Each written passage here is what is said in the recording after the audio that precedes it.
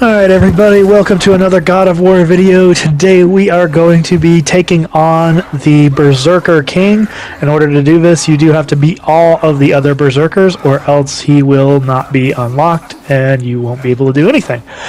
So with this fight, it's really important that you note that you are going to need to switch a lot between your different weapons, so make sure that you have practiced with weapon switching because you will be changing almost constantly throughout the fight. I started out with the spear here and it did a fair amount of damage to him, but he will change periodically into other things that you'll need to change to other weapons to break through. So once again, you're going to want to kind of make sure that you attack him and pay attention to what attacks he is doing to you, or else you're going to get thrown around like a ragdoll like I did here at the beginning of the fight.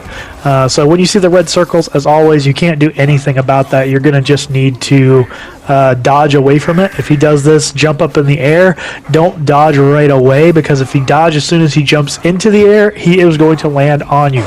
You want to give it a couple of seconds before you start rolling away to jump past it. When he starts charging like that, you want to do your shield block. That's the L1, L1, so that you will rush in and interrupt it. When he does that charge towards you, you want to go ahead and just move to the side. When he does that bifrost up in the air, you want to get Freya to attack him, or if you have Atreus with you, you can have him attack him as well. But basically, whenever he goes into the air to do his bifrost attack, you don't want to let him complete that, because bifrost, as anyone who knows has been playing by now, is really, really bad for your character, because it allows them to take and melt off multiple amounts of health from you. So you don't want that to happen. Once again, there's the Bifrost attack. Go ahead and hit that one with Freya. The fireballs, don't let them come to you. Shoot them down with the axe or with your spear. Another reason why I like the spear in this one, so that I can throw it easily without having to change too much. You can parry these attacks that he does to try to punch you if you time it properly, so be careful about that. Don't get overconfident with it, but you can parry that, as well as the boulders, or the little stones or fireballs or elemental balls that he throws at you. You can parry those as well. Another great thing about the spear that I like is it builds up that bar on the bottom, which will allow you to do a massive amount of damage if it completes it. I like the one that allows you to freeze time for a second, because it allows you to get a lot of damage, so that's a good relic to have.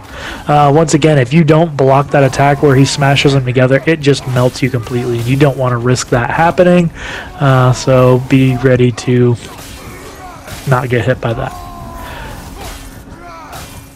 If you do get yourself trapped in a corner or something like that, remember you do have your Spartan Rage that will let you get started. I also recommend bringing with you a Resurrection Stone, because it's highly likely that on the first try you will get hit by this guy and possibly even killed. So yeah, this was my second run through with the Berserker King, so I definitely did get destroyed the first time I played it. So be aware that he is a very tough opponent. I like these spears too for another reason. They do a lot of damage when they explode, so if you can over time like load him up with all the ones that you can, like all 6 or 7 of them at each time, you will be able to do significant amount of damage to him when he actually detonates the rest of the spears, as you will see when I finish filling him up with spears this time. So see how much damage that one did just by letting him get hit by a few of the spears? Yeah. And definitely block those. Don't just let him wail on you like I did there. If he does this attack, you can't interrupt it with your special attacks. You could also just go ahead and use your shield if you're far enough away from him, or roll out of the range of the damage. So once again, the spears loading up on him will do you quite a bit of damage against him. But yeah. Once again, when he goes in the air, don't stick around. He will mess you up pretty badly.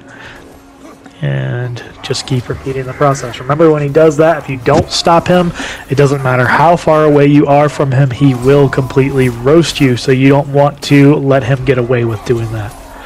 There he goes, he changed to another element, so I'm going to need my Blades of Chaos if I'm going to do any damage to him. I got to get rid of his Frost Shield. So I'm going to go back to my normal spear after I've gotten rid of his elements.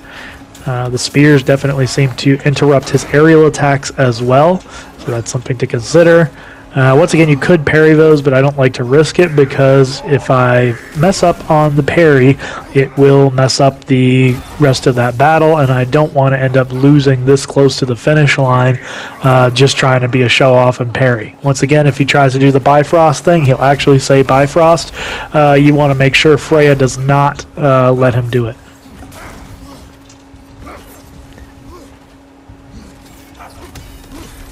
He is very close to the end of his life here, and we are very close to the end of this video as well. Pretty soon he will go down, and when he does go down, he gives you perhaps one of the best relics that you can get in the game, which lets you use all 12 of his Berserker's swords against an enemy. And in my fight against Gina, this was something I could not have won without. So beating him is definitely worth doing. If you're struggling with Gina, beating him before you go after Gina is really helpful as well. And you can block that attack that he does along the ground. When he's in that Bifrost mode, you don't want to get close to him. If you get close to him, any of his attacks will deal Bifrost damage to you, which will let him roast you very quickly. You can see that just by being close to him there, I got Bifrost inflicted on me, which if I get hit now will do that. It'll rook my health pool, and I can't afford that to happen this close to the end of the fight. So, and another thing, as you begin to beat him and damage him certain amounts, he will drop those health crystals. Make sure you collect those guys. They are important to you if you are going to actually survive this battle and not just get murdered. Once again, you could parry those attacks there, but it just wasn't worth the risk for me, especially with how low my health had been getting at this point in time. I would rather play it safe and get away rather than just try to be fancy and show off here at the end and lose my head over it. Here we go. He's about to go down. Just keep avoiding him there. Don't stick around when that happens. Here we go. Freya once again saving the day. Don't let him collapse those spears. Bam, bam, he is toast. Thank you guys for watching this video. If you found anything in it helpful at all, please consider dropping a like, because some of these videos do take quite a bit of time to get to the point where you can actually beat the guy. So if you found anything helpful about it, consider dropping a like for me. Otherwise, feel free to leave a dislike, because that helps me to gauge what I can do better. If you do leave a dislike, please consider leaving me a comment so I can think about what I can do to improve in the future. Once again, thank you guys for watching the video this far, and I hope each and every one of you has a wonderful day, and good luck destroying all those enemies in God of War. Bye-bye. Future generations will weigh its good deeds against the bad and decide for themselves. You've come a long way from when I first met you, brother. I have had good counsel since then, brother.